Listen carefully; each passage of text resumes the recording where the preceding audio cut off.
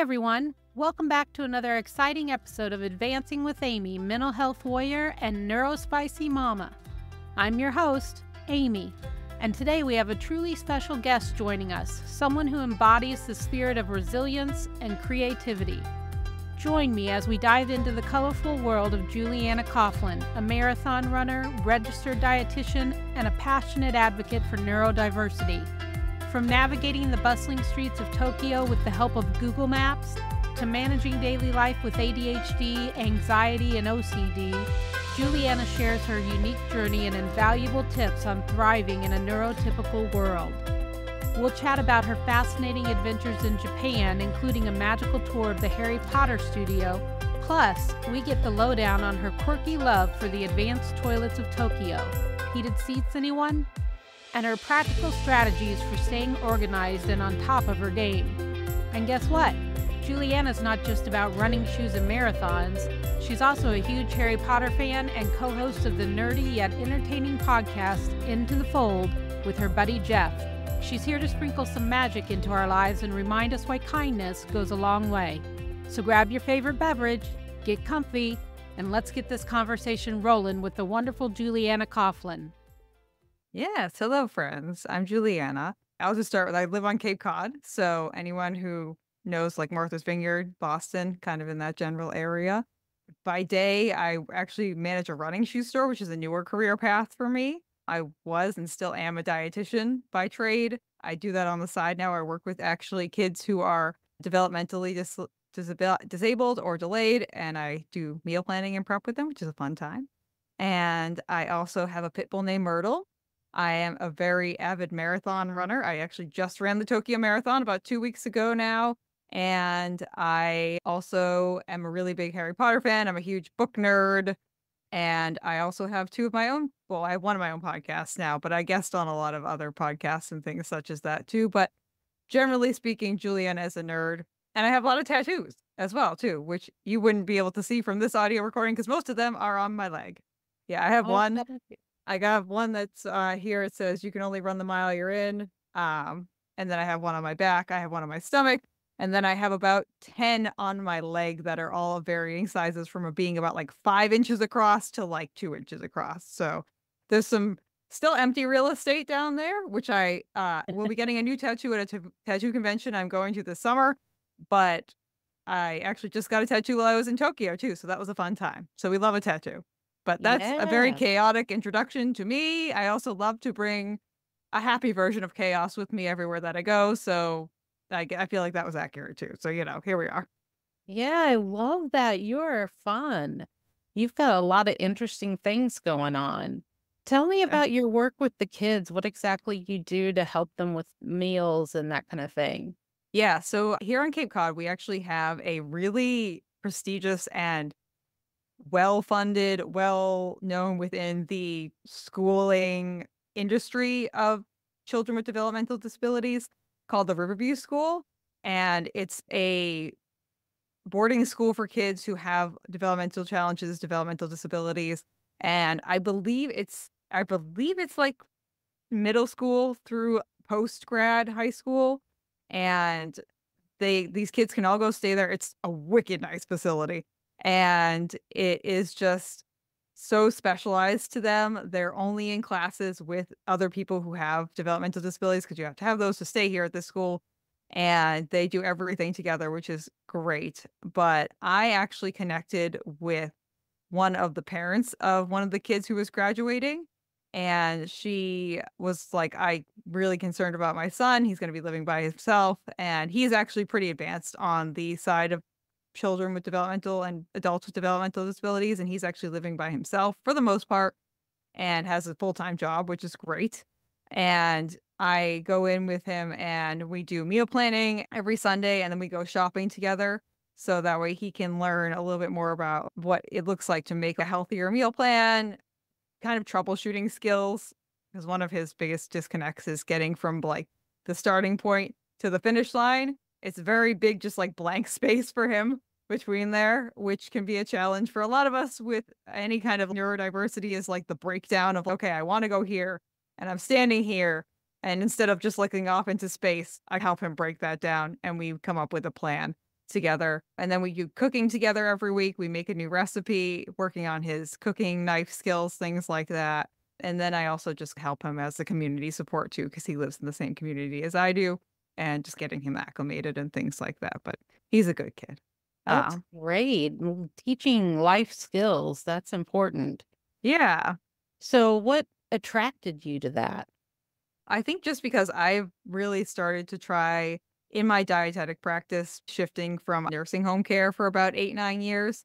And as many people did who were not only in nursing home care, but any kind of healthcare during the pandemic, got kind of burnt out. And on the best day, the nursing home system is this unwanted stepchild of the healthcare system. So you can only imagine how during the pandemic that was only amplified up like 5 million%. And they just, yeah, I was just like, I need a mental break. I am so done here with this. But I still was continuing to take on and still am take on clients on the side and like personal clients and things like that. And I've found that over the last 2 or 3 years, I've delved more into my own neurodiversity and exploring that a lot more. And being I would say one of my like superpowers, more or less, is being able to break down complex things into quirky, funny, approachable ways of understanding things, which is very much my style of speaking and also my style of being a nutritionist and a dietitian. And I really found that's really helpful for people who are neurodiverse and helps us understand things that are like really complex and really complicated in a way that's like fun, quirky, and also digestible because I get it. And also I get what it's like to try and digest this information that's like really big and hard because I have the same brain. So, but I've really leaned into that in what I want to do as a dietitian, just because it's not my main focus anymore. I can be a little bit more picky about the people that I'm taking on and be a little bit more picky about the things that I'm addressing. And it's such a big section of eating that has gone very largely untapped and very largely unaddressed just because eating is such a one, dopamine driven activity, two, sensory activity. And it's one of those things where you don't realize it until someone else points it out for you that you have been in this dopamine lull for the entire day because you feel like you want something and then it ends up just being like a sugary, crunchy snack. And you realize that in the middle of the day and you're like, oh, okay, that's what I was looking for, that dopamine today. That's what that was. And people forget that eating is a tactile and emotional and sensory and stimulation activity as well too. And you'll get those people who are just, they don't realize they are on the spectrum of neurodiversity and they just can't stop eating. And a lot of it is just like they're like on a dopamine search and they just Yes. can't figure out how to redirect that. And a lot of the times it's like, okay, we don't need to eat all day, but we can find dopamine other places. So let's make a kit of things that we can go and pull from. If we get partway through the day and we realize, oh, I'm on an eating binge today and I physically can't stop myself because I just need a constant rush of dopamine, but you can get it other places. Like go watch a funny YouTube video, like go for other things. We just make a little toolkit, you know.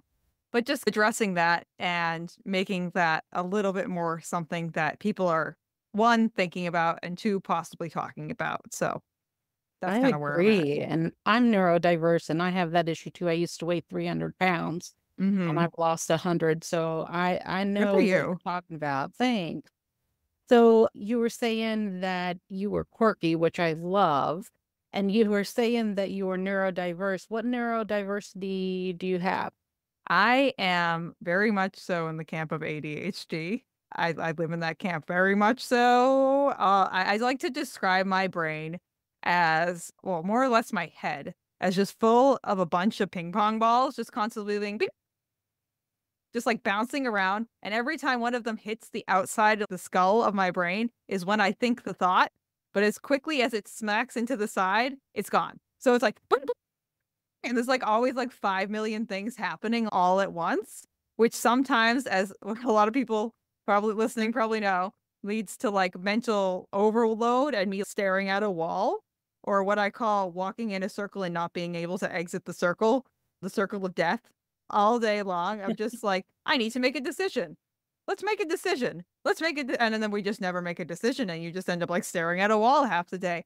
Or it ends up me being like, I am going to be so productive today, and like word vomiting and just having 5 million ideas. And sometimes it's a good thing, and sometimes that's a bad thing. Sometimes it's like a whatever thing. So yeah, Yeah. definitely ADHD, which has been interesting for me because I also have anxiety. And the more I learn about my neurodiversity, and I definitely have OCD as well, but the more I learn about my ADHD and my neurodiversity, the more I realize that everything I have besides the ADHD is ADHD informed. Like I wake up in the morning anxious, and the root of it is, am I going to forget something? What am I doing? What's going on? What am I going to do today? Am I going to forget to do something? It's just like my OCD is ADHD informed OCD, and I have systems in place, like places where things go in my apartment, schedules that I follow every day, like little routines. Because if I don't do them, and I know this about myself, I can easily, if I don't set up what if I go on a vacation and I don't immediately set up my medications in an easily accessible spot that I will see before I exit said hotel room or the cottage I was just in when I was in Japan, I will go the entire day without taking any of my medications. And I don't take any ADHD medications just because I have so many other weird other health conditions that I take 10 meds a day already for, and we don't need that. So I just know for a fact that if I don't have these little systems in place, that I will fully forget to do things. And it's not a good idea to forget to do certain things every day. So yeah, the more I learn about my neurodiversity, the more I'm like, oh yes, everything in my life is ADHD informed issues, Yeah. challenges. So how did you get to this place where you knew you needed to set things up a certain way? And More or less, I've just kind of always done that and didn't really realize what I was doing. And I went through a period where I was like, oh my God, I'm a freaking like, not that there's anything wrong with being OCD, but I just went through a period where I was like, oh my God, am I going to be that person when they're 60 who puts one drop of coffee in their cup, walks away, has this nonsensical routine around things where I'm not going to be able to walk out the door if I don't put the handle of my coffee cup hanging on a certain draw before I go out the door or something like that, which sometimes my brain does get into those kind of intrusive thoughts where you're like, "Ah, I can't leave unless I do this one thing or I knock the door 5 times," things like that. I do get that once in a while. But I went through a whole period where I was like, "Oh my gosh, like that I guess I'm just OCD. What am I gonna do about this? Like this guy, I don't know. I'm not that old yet. I'm only like 30. What is happening?" I know what Like, you're talking about, though, because I went through a time period where I would leave the house and I would mhm. think, did I lock the door? And I Well, would that's me every literally day. drive back Mhm. and check the door. Yeah. Yeah. No, I have routines in place because I've lived in the apartment I live in now for 8, 9 years. I know for a fact that every time I lock the door, I always turn the handle twice just to make sure I have it locked because there have been times where I go out the door and I go to do that and I catch the fact that I have not locked it, and I'm so terrible. I have a medication where I have to take three cups of it. It's a liquid, and you can ask me 1 cup in how many cups I've taken, and I'll be like, "I don't know. How many did I oh, I have no idea." Literally, I just drank a cup, and I'm like, "Oh my gosh, I can't remember literally what I just did 3 seconds ago." So I have a little tally that I write 3 little tally checks on a notepad that I have that has my to-do list on it because I can't remember 5 seconds ago. And yeah, it's That's a smart because I have a medication that I have to take weekly. mhm. And that is really hard because I think, Yes. did I take it Monday? I was supposed to take it Monday, did I? I And have then I don't know if I should take it again or not. I have that too. So I have like an injectable medication. I have Humira that I take for my weird arthritic condition called ankylosing spondylitis, fancy arthritis essentially. Eventually I get to turn into the Hunchback of Notre Dame. My spine fuses together. I am looking for a chapel to haunt, so if anyone has one, please let me know. I'm on the market. But definitely, so they have an app that you can use that lets you track where you injected it because you don't want to inject it in the same place every time because then the skin gets kind of dead and it's not the best. And I also have a reminder on because you have to put it out at least 30 minutes ahead of time out of the fridge on my Alexa to put it out every night before. So I have that to remind me to do it. And I have the app that also tells me to take it in the morning and also tells me where I put it last time. Because with Yeah. that, I would never remember. Like God save us with all these like apps. And I love having my Google Home, like my Amazon stuff and being able to use that or like timers. Timers are great with that too, like setting a timer. Cause there's no way, like if I put something in the oven, the number of times I'm either one, put on the timer and forgot to put on the oven, or two, put on the oven and forgot to put on the timer is like not okay. So, Yeah, I totally get that. I don't know what I'd do without the alarms on my phone either and the no. calendar. Yeah. It's just like I would totally I would just be so lost. I don't know. I don't even know. Like I would be off in a hole somewhere, just like staring into the ground, being like, how did I get here? Yeah, And I would that's have what I no clue. wonder. I wonder all the time when I use my GPS on my phone to get places. Oh God. I Yeah. remember back to the days where I used to have to call my dad and go, "I'm at such and such. How do I get back?" You Uh-huh. know? And I don't know how people did it for so many years with just a map. Oh, I have dyslexia too. And that kind of for me, definitely one, the ADHD part of it is I can't remember. If you audibly tell me directions, I might recall the first thing that you told me, but nothing else is going to stick. I'm gonna walk to the first place and be, okay, I left here, and that's gonna be it. I'm not gonna have any idea where I'm going past that. Direction sense for me is absolutely horrific, and I can't do it. But yeah, when I was just in Tokyo, if I didn't have Google Maps, I would have been so screwed. Even with Google Maps, I luckily only got lost like 3 times, and it was inside the biggest subway station that is in Tokyo, which arguably is freaking ginormous. So, and it's all layered on top of each other too. So it's hard to, Google Maps can't tell what layer you're on. So that Oh, was the challenge. But luckily, the 2 or 3 times I got lost, I wasn't in a rush to get anywhere. So I just kind of was like, okay, we're going to follow the little circle that says JR 15 and we're just going to keep going until we reach it. And that's what we did. And I eventually got all the places I needed to go. But it's just, thank God for Google Maps. My yeah. God. Yeah, I agree. So I'm very interested in Tokyo. I know Yeah. you were there to run the marathon, but did you do anything besides that? Yeah, so like I was telling you briefly before, I didn't even know I was going to go to Tokyo until mid-October, and the marathon is on was just on March 3rd. So it's just so funny because I watch a lot of YouTube videos. I'm a huge Harry Potter fan. I'm also a really big Little Mermaid fan, and that's significant because in Tokyo last June, I believe, they just opened up another Harry Potter studio tour, which if anyone is familiar with the one in London where they have a lot of the props and the original seatings and sets and everything and costumes, which I've also been to already. Very cool. I had watched a lot of YouTubers who had gone there and been like, wow, I'll get there eventually. And they're also in Tokyo is Tokyo Disney Sea, which is Tokyo's own like it's very different from any Disney park you'll ever go to. It's wicked cool. But there's a whole Little Mermaid's grotto. That's this whole giant area, and it's got like Ariel's castle and everything. And again, it's one of those things that I watched a bunch on YouTube and was like, I'll get there eventually when I'm like 55. For everyone's reference, I'm 30. So in like 20 years maybe, because I was like, I have no idea how to travel to Tokyo. No, not a clue in my life. And so then all of a sudden I was like, oh my God, I'm going to Tokyo. And so all these things that were like weird, random items that were so unattainable to me, I was like, oh, I can go do these things now.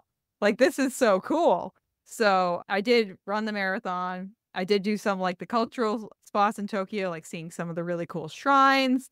Also going up and seeing the cityscape of Tokyo, which is so cool because that city is ginormous. And there are so many really cool high up vantage points. I can send you some pictures later. They're really pretty. Yeah, I would love Um, that.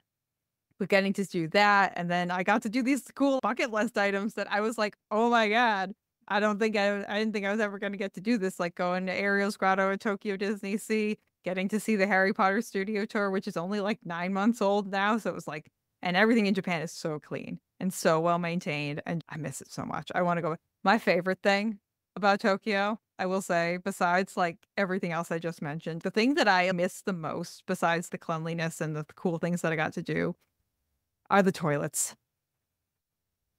I Um, was gonna ask you about their bathroom. oh my gosh, like I was so sad when I was in the Tokyo airport coming home because I was like, this is the last time I'm going to sit on a heated because all the toilet seats are heated. They're all heated.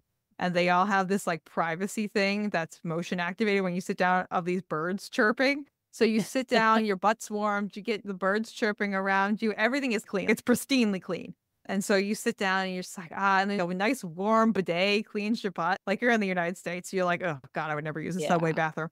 Pristinely clean, like pristinely clean. And I was like, oh my gosh, I can go get a nice butt bath that's heated anytime I want with the little birds chirping at me. And it was so relaxing and so nice. And I miss it very Wow. much. The reason I was gonna ask is I actually had a roommate in college. Mhm. She was from Japan, I believe, Oh God. and but she would sit on the toilet backwards.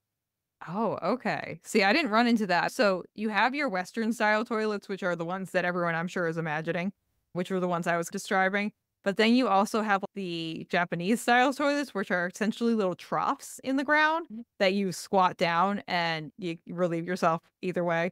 And I did run into those a little bit. They were a little bit more prominent around the marathon just because I think about 25% of the people who run the Tokyo Marathon are foreigners. So there is a very large population of just general Japanese people who do run the marathon. And it's funny because you have a lot of the porta potties were labeled Japanese style or Western style.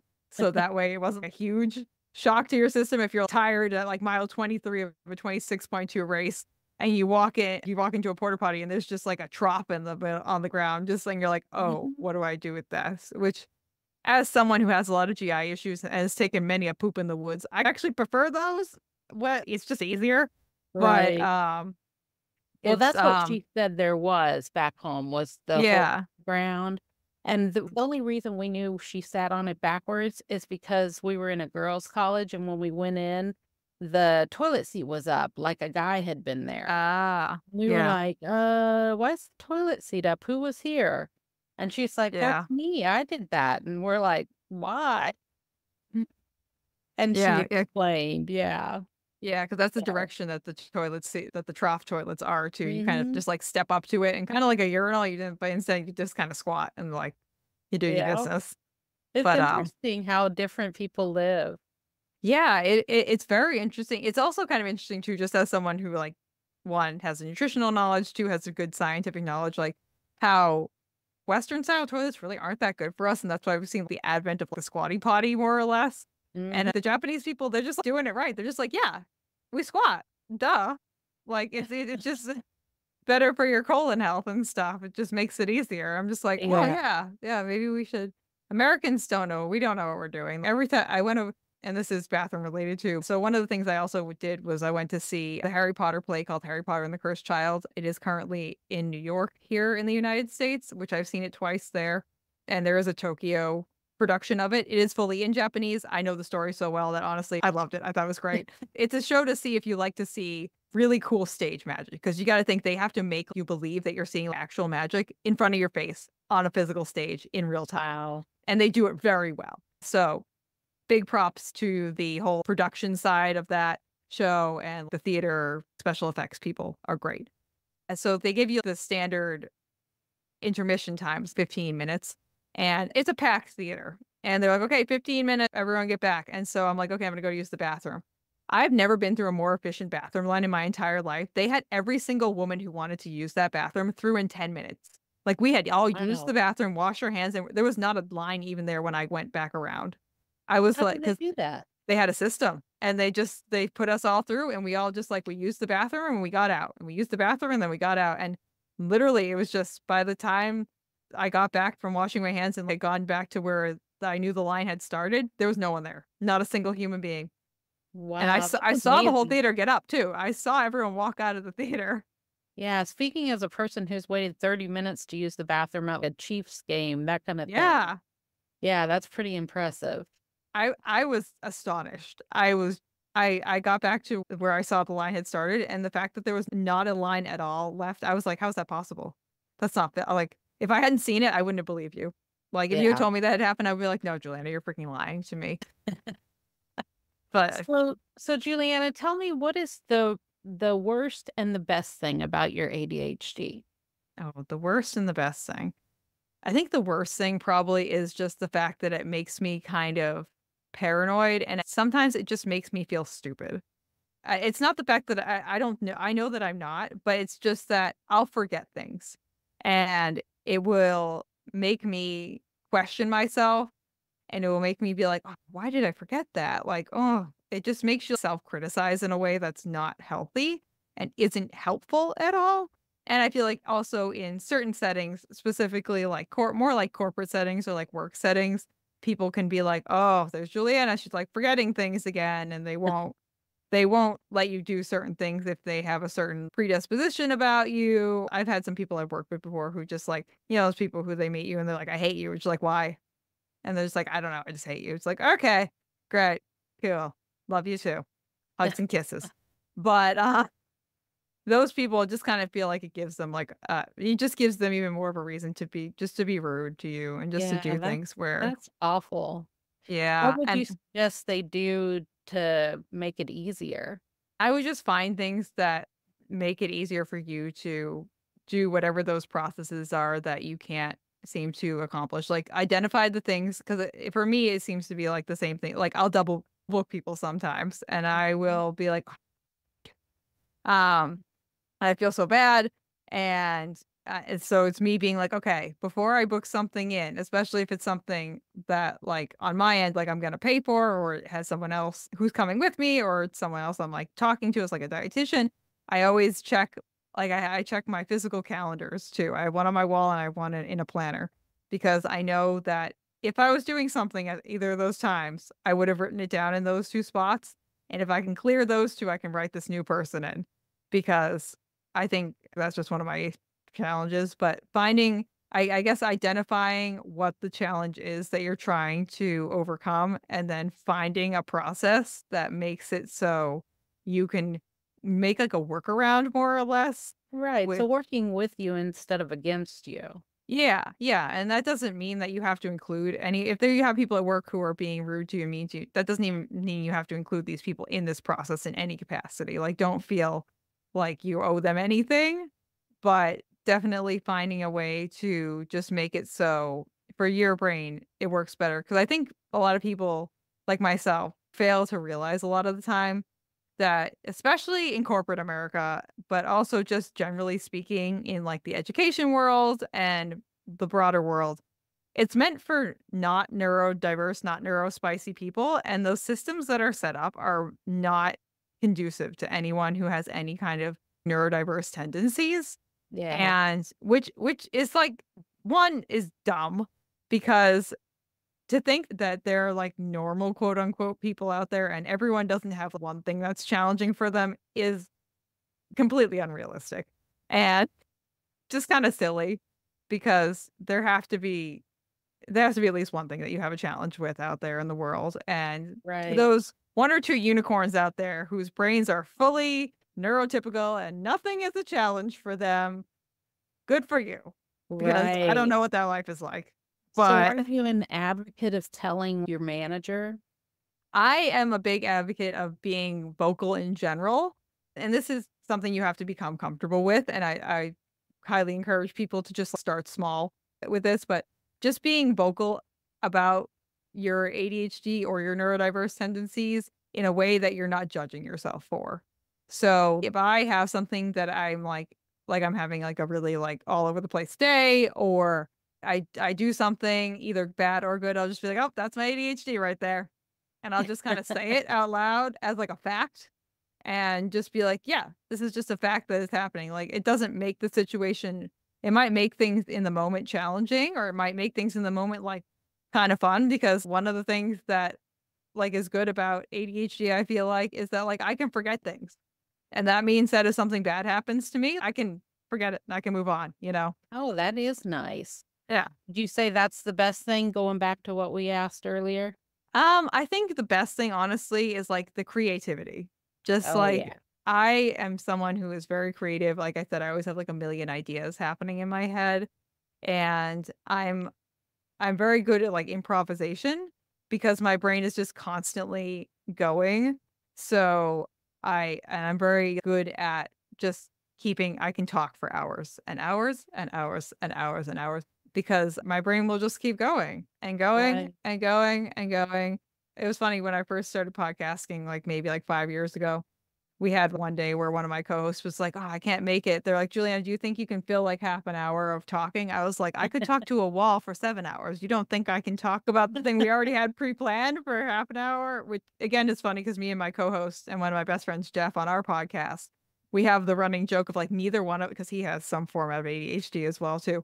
Neither of us know how to shut up, and our biggest challenge is keeping it within a reasonable time frame. That's about. So the podcast I'm running currently is about, I don't know if you've seen the Shadow and Bone Netflix show at all. Yeah. So that is based off of a set of books that largely is called the Grishaverse. And Shadow and Bone is the first book out of all of those books. And so we are both huge fans of those books, and we're doing a book club style read through of those books. We've done the first three, and now we're on the fourth one. And we read some chapters, we talk about them. We encourage our listeners to be very active in our community as well too. And also Jeff and I go off the rails a lot. There's a lot of like drag queens involved with this. There's a lot of just like crazy random singing. We do Jeff and Julianna's friendship corner. It's just kind of like uh also a variety show because again ADHD brains together. It sounds But fun. What's it called? it's called Into the Fold. Into the So and Fold. yeah, and we're I'm gonna found check that anywhere out. you find podcasts, we should be there. But this is neither Jeff nor I's first foray into podcasting. Both of us have done like nerdy Harry Potter podcasting for a while, both been on a huge variety of like either Harry Potter podcast or nerd podcast shows. And this isn't going to be the end for us either. Um, and we also do live appearances of our podcast. We have one coming up this summer at Literary Ink, which is a bookish tattoo convention, which is where I'm getting another tattoo. So we're doing a bunch of stuff. Either we have like one panel for our podcast, we're doing a couple other ones about picking out books as an adult, things like that. I'm actually hosting a panel called Nutrition for Nerds, where I'm going to just do like Nutrition 101, but just kind of make it a little more like fun and approachable Right. for people who are a little bit nerdy like myself. So, So uh, I'm curious, you said that you do the podcast. mhm. Is that the only place we can find you, or are you online, or? I'd say the best place to find me is honestly my Instagram. That's where I kind of base myself out of more or less right now. Just because the podcast that Jeff and I have has been going on for, I think we're coming up on 3 years now. Oh, wow. But I had another podcast that just ended a little over 6 months ago, just because the other host was like, "Yeah, she was just ready to move on." So we were like, "Okay, great." It's been a nice like we were doing that for 3.5 years, but yeah, this isn't the end for me. I'll probably start my own solo podcast at some point, probably a running related podcast at some coming soon, I'm Oh, thinking, but that would we'll be good. yeah. Two final questions for you. Yes. What's your Instagram handle?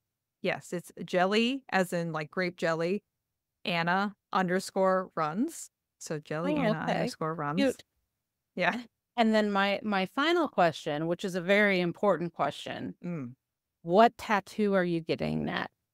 Oh, okay. So right now I'm going to be getting a glitter style chocolate frog box tattoo. So if anyone's familiar with the chocolate frog box from the Harry Potter series, it's that nice like gold and purple box that is just like that's my favorite design piece from the Harry Potter movies Yeah. and everything. So I'll be getting a really cool like glitter style. I don't have the exact design yet. My friend Stina is going to be doing it. So That I'm sounds really awesome. excited. Yeah. So Yeah. it's Where gonna are be you like getting that? it's gonna be on the back of my leg, and it's gonna be about like probably about like 4 or 5 inches like Yeah. diameter wise. And it's probably gonna take a little while, but see Oh, how it goes. I'm awesome. excited. Well, Julianne, I really enjoyed talking with you today. Thank you so much for coming on. Is there anything you want to leave our guests with today?